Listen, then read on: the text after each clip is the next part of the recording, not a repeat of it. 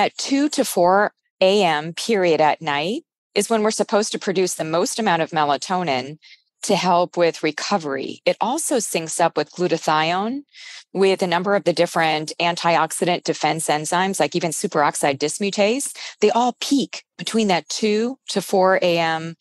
time window. So that's when we're waking up, right? If we have perimenopausal issues, so we're not recovering. If you want to live like you matter, ditch the pills, look great, and feel freaking amazing, you're in the right place. I'm Dr. Wendy Trudeau. And I'm Dr. Ed Levitan. Welcome to the Feel Freaking Amazing podcast, where we empower you to live a vibrant and healthy life by optimizing your structural, chemical, emotional, social, and spiritual lives. Hold on to your hats.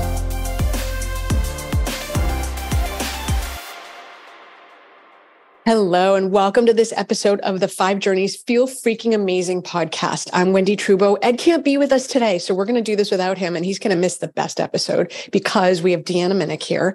And you all know she's been on the podcast before. I love her to pieces. She's super smart. So MS, PhD, CNS, certified functional medicine practitioner. She's a nutrition scientist, international lecturer, educator, author, and has over 20 years of experience in academia in the food and dietary supplement industries. Through her talks, workshops, groups, and in-person retreats, she helps people to practically and artfully, and that's the part you really want to pay attention to, not just practically, but artfully transform their lives through nutrition and lifestyle. Deanna, welcome back. I'm so psyched to talk to you today.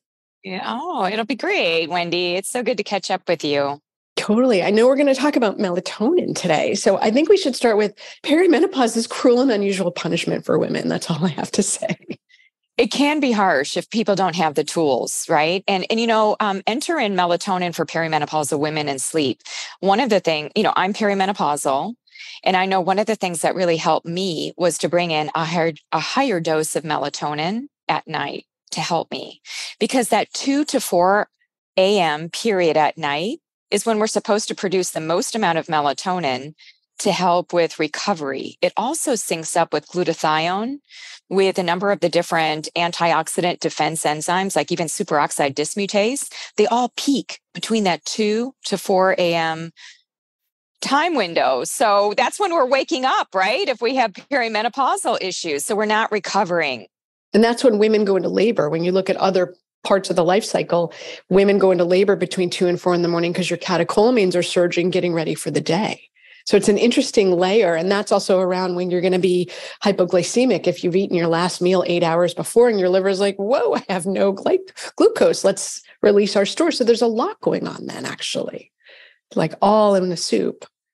Well, and also the circadian rhythm of hormones, which you just spoke to, right? The body is preparing for cortisol to increase in the morning. Testosterone is high in the morning. This is why a lot of our physical activity should be done very early on. And then, thyroid hormone is like 2:30 to 3:30 a.m., I think, is when we produce the most thyroid hormone. Then at night, we've got melatonin. So it's interesting. We're run by the sun and the moon in so many ways. I do think that there can be a place for melatonin supplementation. And if people are using it for circadian rhythm, I was not. What I was using it more for was anti-inflammatory effects. I know that the mitochondria is very, very much regulated by melatonin, because especially when we go through perimenopause, one of the things that we start to lose, obviously, would be the steroid hormones like estrogen, progesterone, which typically can be very protective against inflammation. So when we lose those reserves, I already eat a very nutrient-dense diet. I'm loaded up on phytochemicals. I live and eat and walk and breathe the rainbow. So, but sometimes you need something more to bring you to the next level. And so the melatonin supplementation did help me with sleep significantly. And one of the things that I learned from writing this review paper in the Nutrients Journal in 2022 was that 99% of the melatonin supplements on the market are synthetic. And as a result of that synthetic process and the chemical processing from petrochemicals, what can happen is that there can be contaminants. And there was one paper, it wasn't my paper, but I think it was in 2018, where they talked about 13 potential contaminants that can be found in a synthetic melatonin supplement. So, I mean, Wendy, we know that in our space, there's a spectrum of options, right? Like there can be junk at the level of supplementation, and it can be very expensive to be getting certain supplements. This is why I choose a plant melatonin that I do know more about. I choose herbatonin because, first of all, it's from plants. It has nothing other than the whole plant matrix. So it's not even an extract. I just have I've worked in the dietary supplement industry for years. I've worked at a variety of different companies and at one company for like 10 years. So I got to know the dietary supplement industry quite well, looking at quality control measures. There was also a study, I think it was published by Canadian researchers, in which they looked at 31 different supplements, just off the shelf of melatonin. And they found that it did not meet label claim. Either it was like up to close to 20% less, or up to over 400% more of what was on label claim. So there can be some sketchy supplements out there. You just have to know your source, which is why, oftentimes when people ask me, Deanna, where do I buy supplements? You have to go with a CGMP, third party, ask the hard questions, know your manufacturer of supplements, because once you have a good one, then they should be testing for heavy metals. They should be looking at things like, is it organic? Is it, one of the other myths out there is that plant-based is healthy. Plant-based could mean derived from a corn source, and then it goes through chemical processing, right? It could still be chemically synthesized if it's plant-based. So I want the listeners to know that, because they need to know the questions to ask, because if you don't know how to frame up questions to manufacturers. So I have been working actually with a melatonin manufacturer by the name of Symphony Natural Health, and I have been learning much more about melatonin production and how does that work?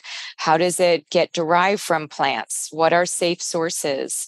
So I have become a little bit of an insider in the industry, I must say.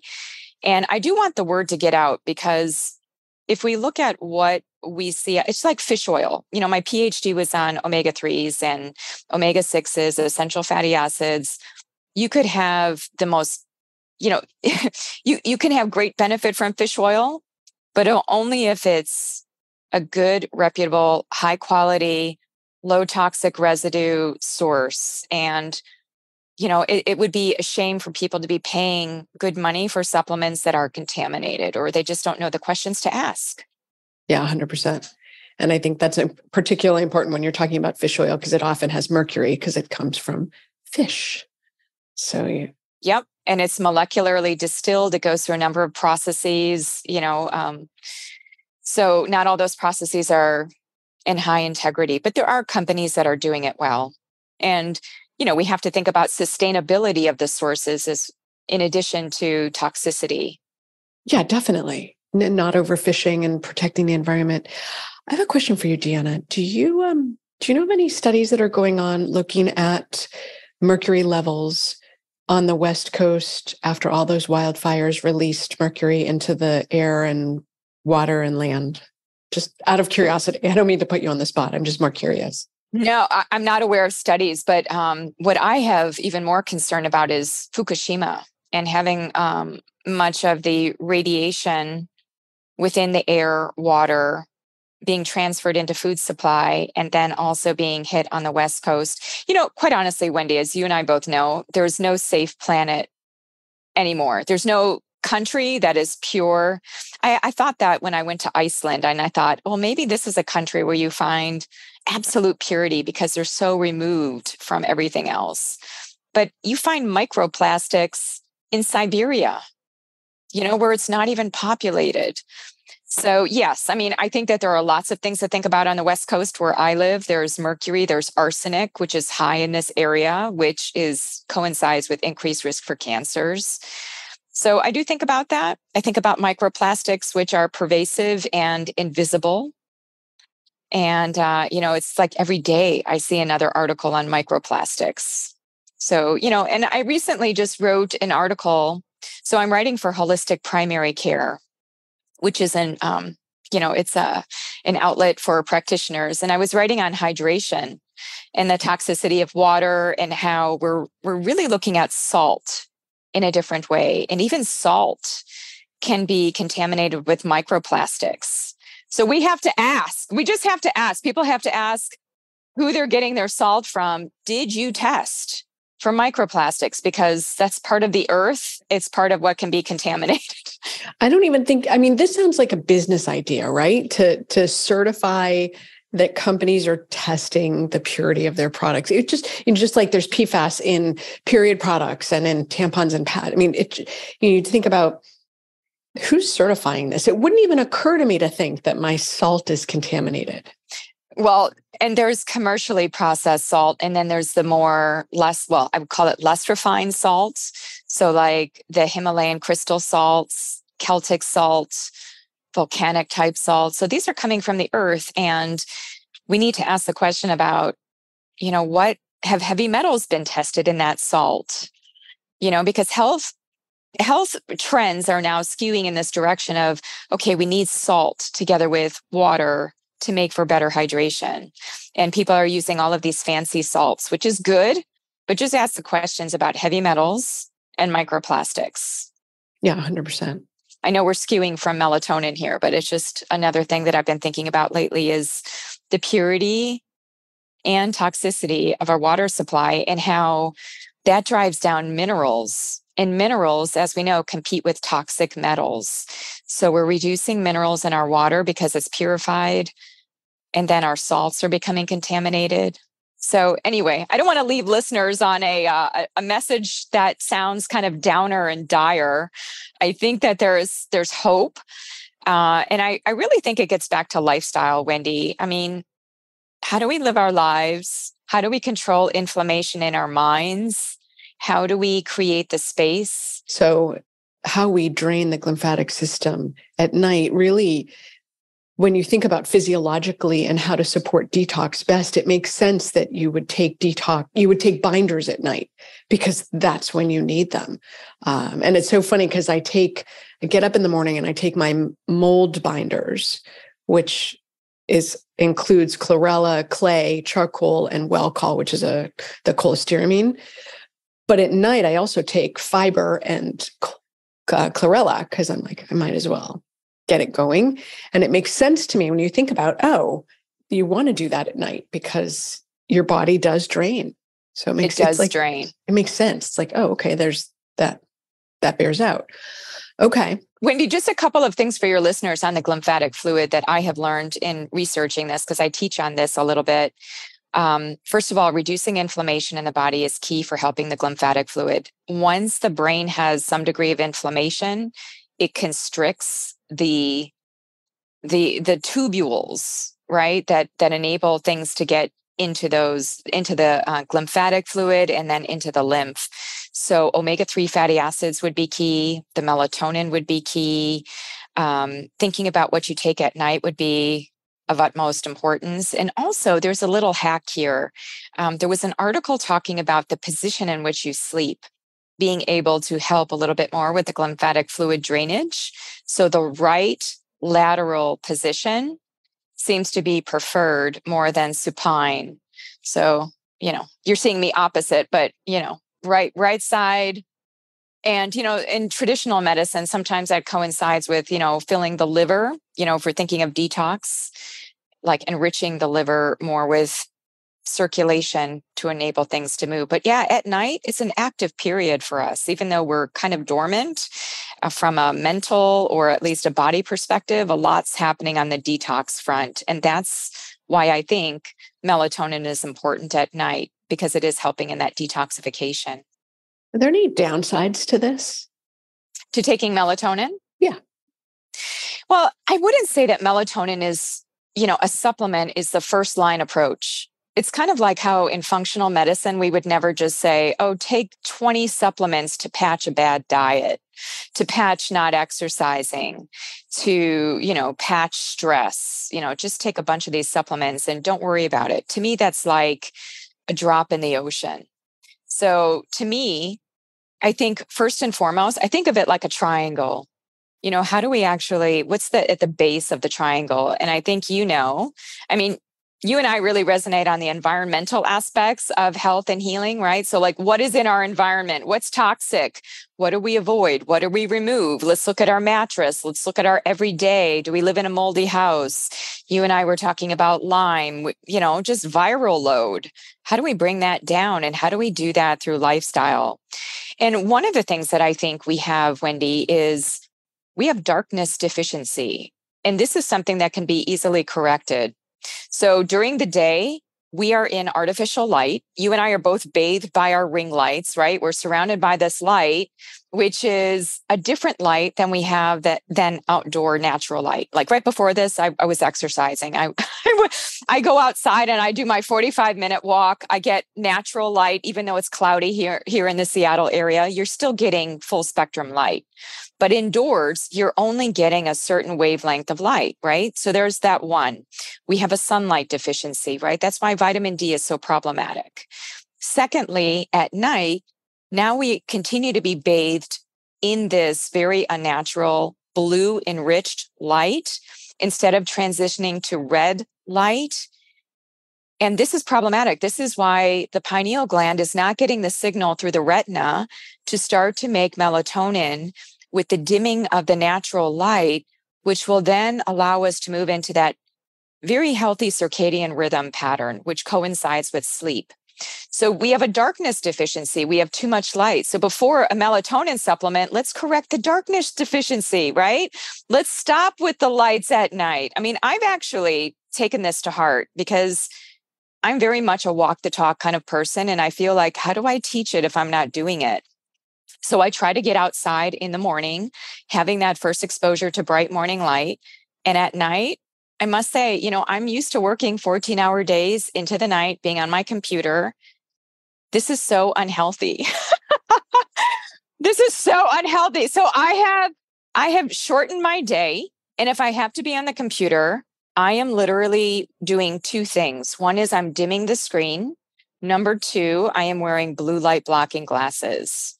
I'm having to course correct my environment. You have to start there before you pivot over to a melatonin supplement. Can you draw the line for the listeners between what's the impact of being on the screens with all this blue light?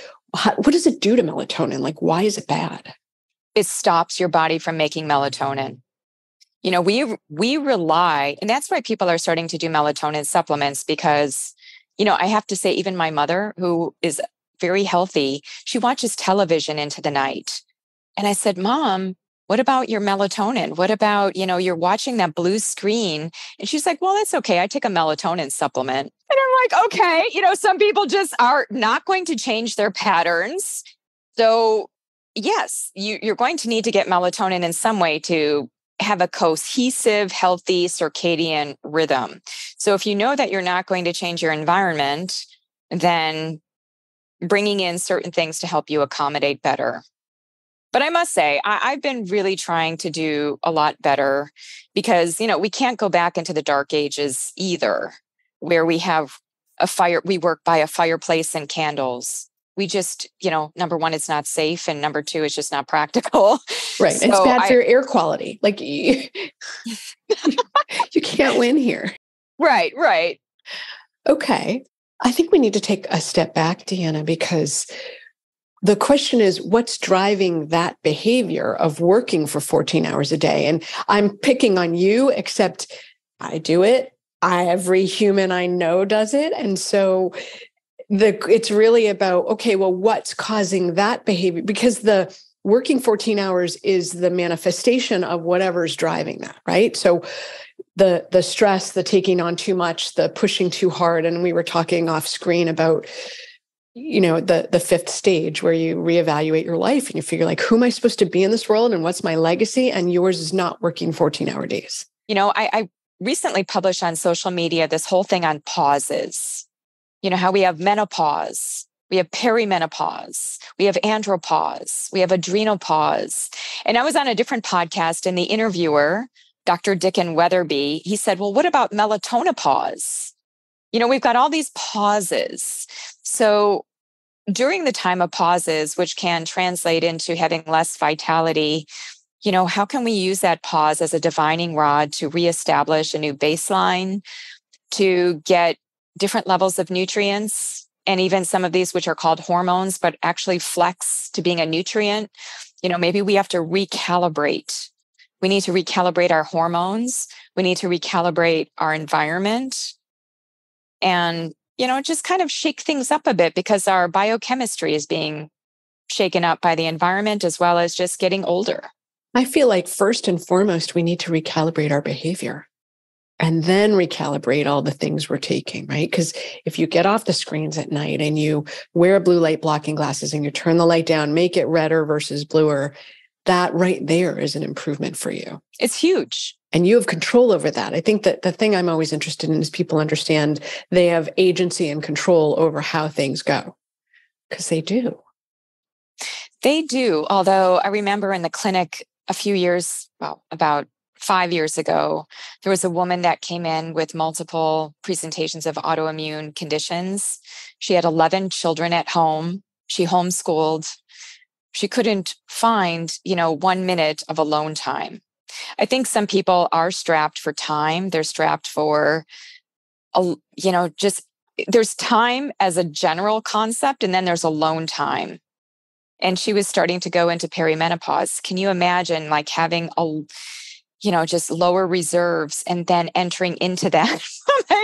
So I think we all have our unique challenges, and taking it one step at a time, like you're mentioning, go after your lifestyle first. That tends to be free and accessible.